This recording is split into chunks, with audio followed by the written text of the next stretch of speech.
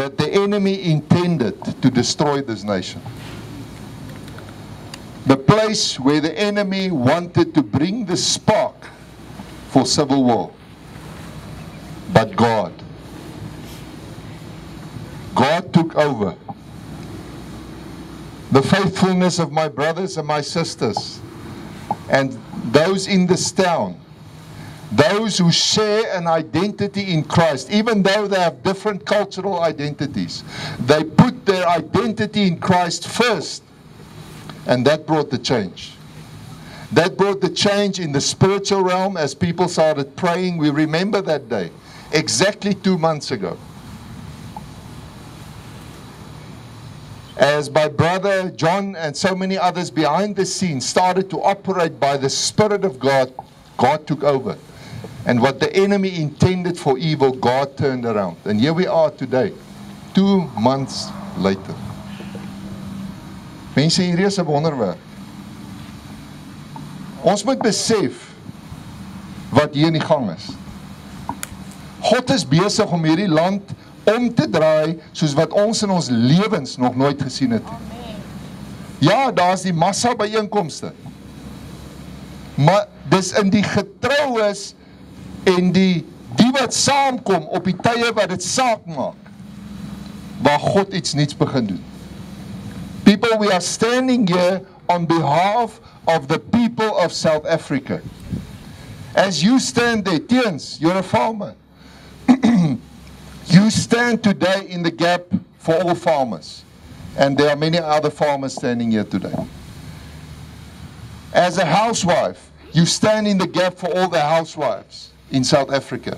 Whatever you do for your culture, for your people, you stand in the gap for them in the middle of South Africa. People, I want you to turn around right now. Just look at the back. While I was standing there, the Lord showed me. Jy kom maar, kyk terug, ek gaan niks doen hier wat jou gevaar het. Have a look at that. What you see on the right, I wish the people on Facebook and around the nation could see this. On the right, you see a water tank. That could be a symbol of a boiling pot. A boiling pot on the right. Because that was the enemy's plan with Senekal in the Free State. On the right, on the left, you see, what's a huiskraan in Engels? Crane. Can you see the crane is in the shape of the cross? Can you see how that crane is stretching itself over the boiling pot? Hallelujah. Do you see that? This is the God that we are serving. He's extending himself above the situation of this nation. And he's drawing his people to the cross. Can we give the Lord a shout? Can we glorify his name? Lord, we thank you that your promises will prevail in this nation. The cross of Jesus will be the victory shout of the people of South Africa. All cultures and all people. People, it's in moments like this that we realize God is serious. Not just with South Africa, but with Africa. So I'm standing here on behalf of the Afrikaner people. Afrikaanse mense, Afrikaner mense. Here and there I will switch to Afrikaans, please forgive me. But I think you follow my heart. This is the moment where we come before our black brothers and sisters. And we ask for forgiveness. Let me just emphasize something. I think even us as Afrikaner people need to just get some context. There was a leader the Lord raised up. And if I say his name, all of you will know who that person is. He was a leader that played a very important role during the Anglo-Boer War. And his name was General de la Rey. The night before he died, the Lord gave him a scripture. He died in 1914. It was the time of the Boer Rebellion. And the Lord spoke to him. Now that is a leader, that is a credible leader, even recognized overseas when they went on their trip. But the night before he died, He prayed and said, Lord, what is your plan with this nation? And this came out the very next, or on his funeral. And the Lord gave him this scripture, and I want to read it, because this is where we, the Afrikaner people, with our Broederbond and all our stuff, made the mistake. Because we did not follow the scripture, the word of the Lord that the Lord gave General de la Rey. He gave him the following scripture, and I don't know even if the black people here know about this, but if this word was applied correctly, we would have seen a completely different nation, where cultures serve one another in order to push one another forward. The Lord gave him this scripture. Now listen, it's 2 Chronicles 32, verse 7 and 8. 2 Chronicles 32, verse 7 and 8. Please go read it again. The scripture says, be strong and courageous. This is what the Lord told General de la Rey. Be strong and courageous. Do not be afraid nor dismayed before the king of Assyria. In that time, the Queen of England. Because the British were hot on our heels. Nor before all the multitude that is with him. For there are more with us than with him. With him is an arm of the flesh, but with us is the arm of the Lord our God, to help us and to fight our battles. What did we choose as Afrikaner people? We chose the arm of the flesh. We started to create our own secret societies with the Broederbond, restoring the Afrikaner culture, building it up to 1948. And what happened? We disobeyed God. Please, and don't get me wrong, I'm not saying, I'm not talking politics. It's not about the National Party should not have won. It's not that. It's about what we done with what God placed in our hands. He entrusted us with leadership in the nation. And what did we do? We used it to oppress the multitudes. Why? Want die swart gevaar is daar. Die rooi gevaar is die kant, die Engelse. Die swart gevaar in die massas lê hier voor ons. Ons moet skeiding maak. We need to bring division. What is the strategy of Satan in this world? Divide and rule. And we follow these plans. Why? The arm of the flesh. Because we thought we knew better. This is the time where the Afrikaner trots can surface. But we were so wrong. In our pride, we fell.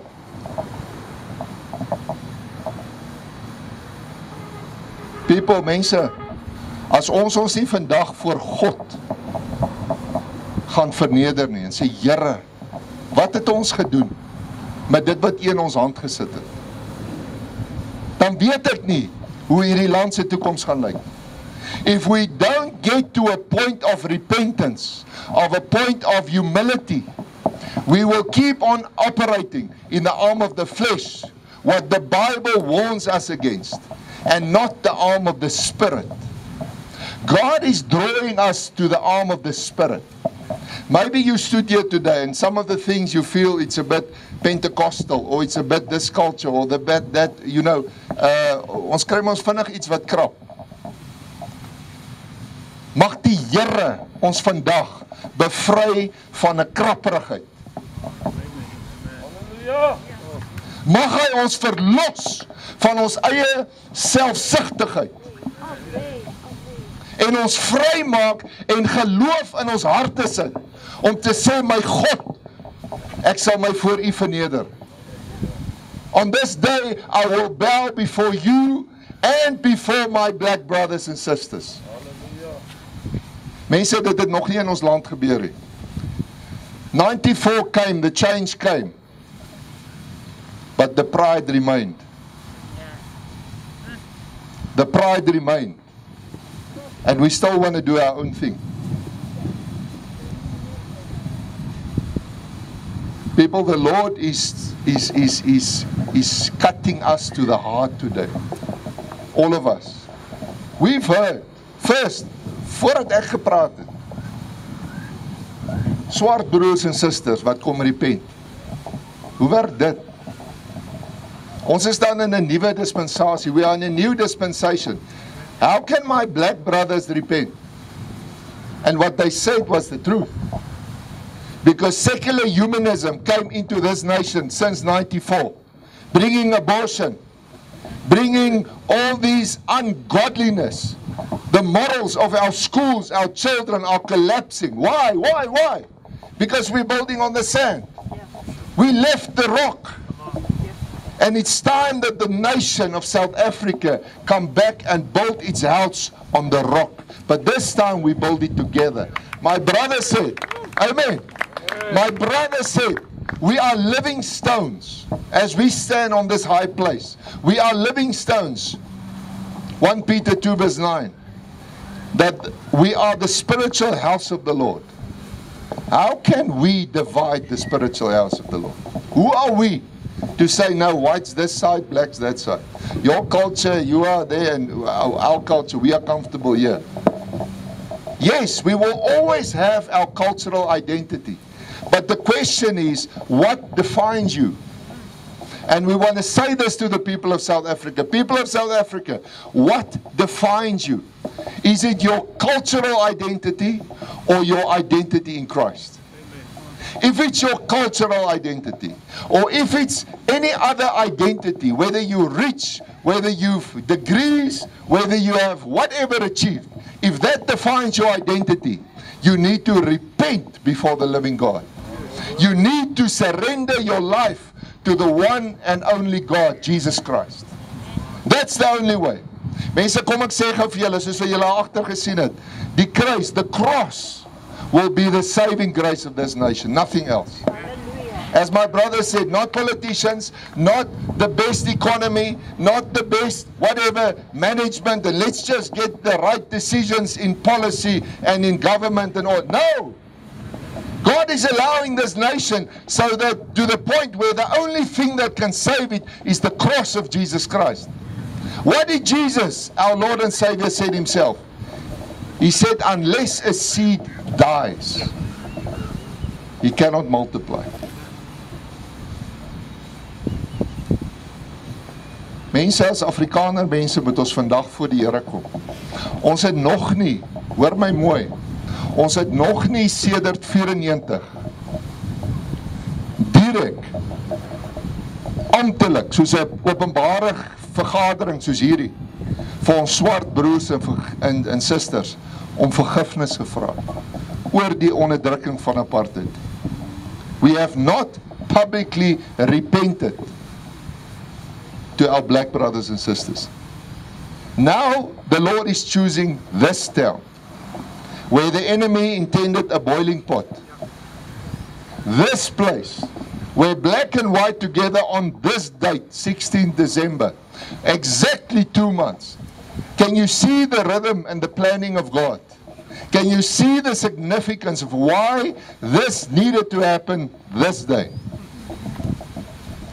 To come and ask forgiveness.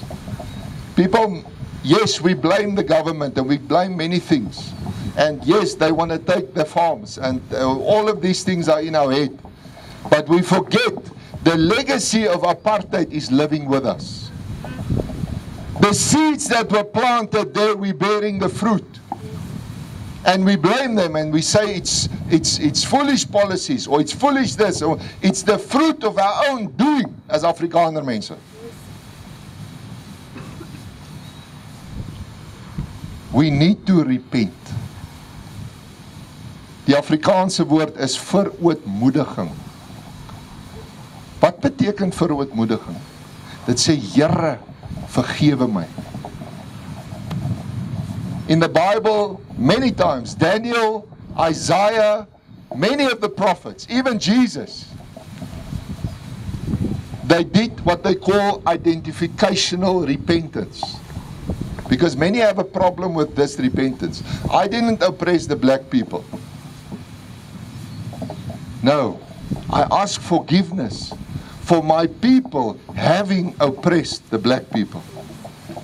Like Daniel coming before the Lord saying, Lord, forgive my people that we have sinned against you. We have sinned against God. And you know what is worse? We use the Bible to justify that.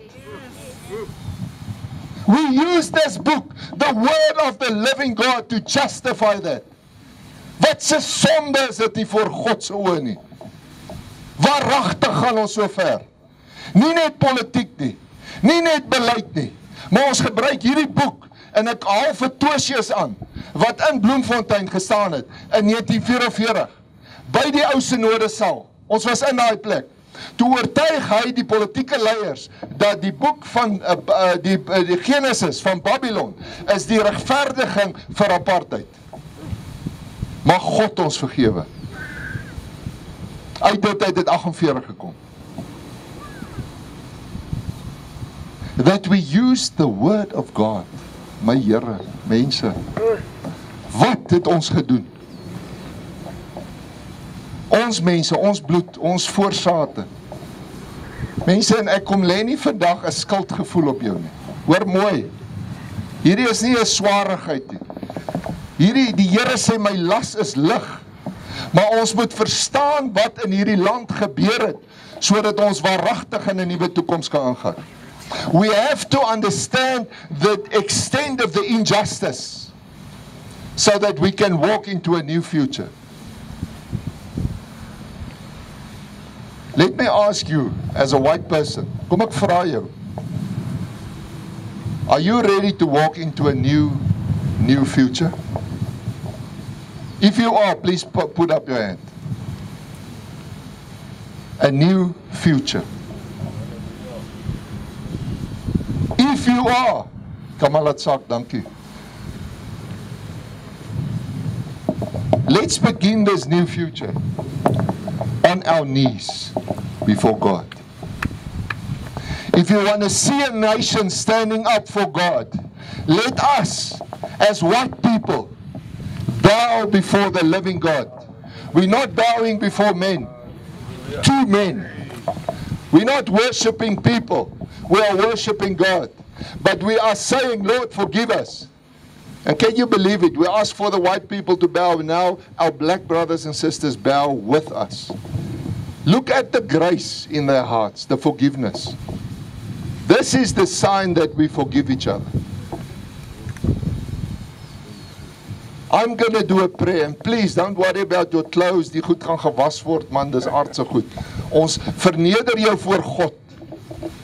We bow before the God of heaven and earth in the middle of South Africa. Here, my God, ons kom buig voor U. Lord, we bow before you. And as Afrikaner people, as white people of South Africa, we say, Lord, please forgive us. Lord, we are done with the arm of the flesh. We choose this day the arm of the Holy Spirit, the power of the Holy Spirit in our nation. We are done with tradition, church traditions, man-made traditions, and we will follow the leading of the Holy Spirit. Lord, this day you lead us. You've spoken to our hearts that we walk into this new future on our knees in repentance before you. Here, ons kom voor U. Here, U sien ons harte vandag. Lord, we are asking your forgiveness. We are asking our black brothers and sisters for forgiveness, for the oppression, for the division, for the hatred we have sown, for the so many troubles and things they needed to went through, even those, their parents, their grandparents. Here, vergewe ons. My God, ons is jammer. Ons is jammer oor apartheid. Ons is jammer oor dit dat ons nie in U gehoorsaam was nie. Lord, we are sorry, forgive us. We repent of our sin, God, we repent. And Lord, we ask our brothers and sisters, in your presence, please forgive us.